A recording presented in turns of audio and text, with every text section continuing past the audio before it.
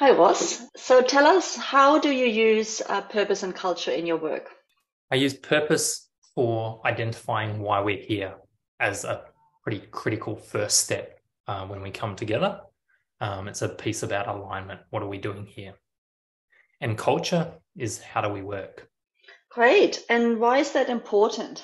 We don't know why we're here and we don't have clarity and alignment around that, then we are very likely either going to waste our time, get frustrated, or not achieve collectively what we set out to. Great. So you mentioned already what might happen when it's missing as Mm. well.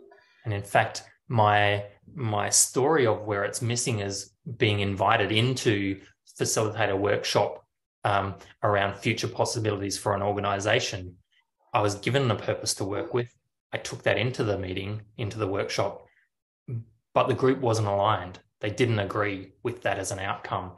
And I needed to spend several hours working with them to find a purpose that they were able to agree and align with before we could actually move forward.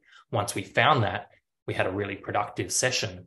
But until that point, there was actually no point. There was no value in continuing. On culture, I reflect on how do we work together. And my experience in this space is it's quite easy to come up with descriptors of culture.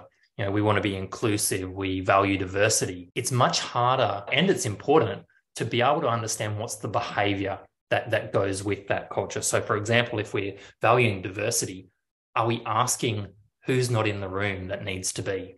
Who's affected by the things that are being discussed here, and do they have a voice? Right. That's a fantastic example. Yeah. Thank you. Simone, how Hmm. do you use purpose and culture in your work? Yeah. Purpose and culture is really at the heart of everything I do with clients. Like this is where I start. I don't even start without that to clarify what is the intention, the collective intention of what, yeah, for what we are doing, and to identify how we need to work together. And can you share examples of where you've used that? Yeah, absolutely.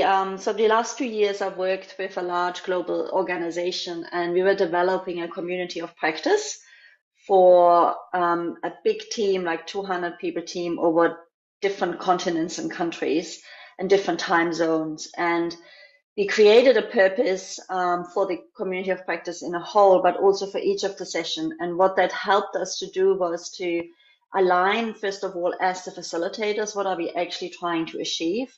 We also got the buy-in from the participants, so they knew right from the beginning what we are there for. And we also, it helped with being actually really transparent. And I often say that to my clients too, like being transparent on what we're trying to achieve and what we can't achieve here. So, for example, it's very powerful to say we're just here to consult or to explore or to ask questions or to inform, or we're actually here to make a decision. So it's very clear, very powerful to distinguish that from the beginning. And in those sessions, we also used a culture, this online, so we call it the virtual etiquette. And we make it very participatory because the idea is in the community of practice that people are sharing different experiences, but also become comfortable in asking questions to their colleagues that are across the globe. And after doing this a year and a half, they now started doing face-to-face workshops. And I heard really lots of positive feedback where people recognized each other. Oh, I've seen you in the web and on the online course. And it's so great to know people and to talk to people and to hear how other people experience similar issues. So it's really working that clarity of purpose and then clarity of culture and really standing for participatory engagement, which was hard to get going at the beginning, but now they really, really love it and really, really value it. Excellent. So in learning those skills, they've now taken them on and it's becoming second nature for how they work together. Yes, and the facilitators now always have the purpose, like the purpose for the session, but then also the purpose for each part of the session. Like each intervention they're doing has also its purpose. So it's becoming more and more purposeful, which is really, really beautiful to see how that's evolving. Wonderful. Thanks for Thank sharing. you. So we're running this course soon, The Essence of Facilitation, where we look at purpose and culture as a distinction. And it'd be great to have you there.